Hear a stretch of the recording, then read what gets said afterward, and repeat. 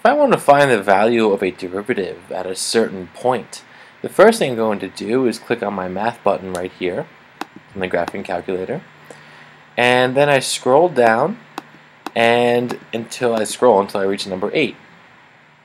Right here, if you look, oops, I'm going to pass a little bit. Number 8 says nderiv.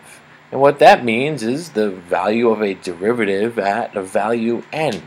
So here if I press enter, I get this format. Yours might be slightly different. Don't worry about it. You might have to just enter in your expression first, then the variable you're looking at, and then the number at which you're evaluating your expression. In this one, I enter my variable first. It says d over d what. It wants to know what variable are we going to use.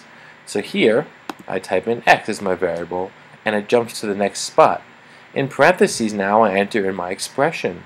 I'm going to enter in x to the 3rd power, and now to reach the next spot, I just scroll to the right. Right? Do that twice.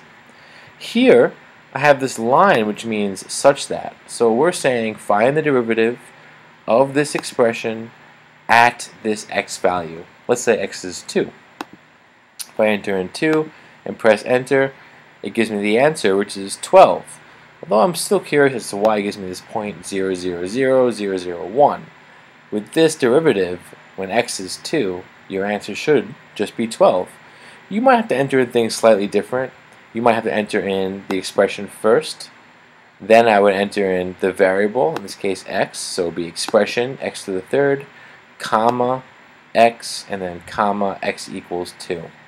And here's my key press history. Alright, hope that helped.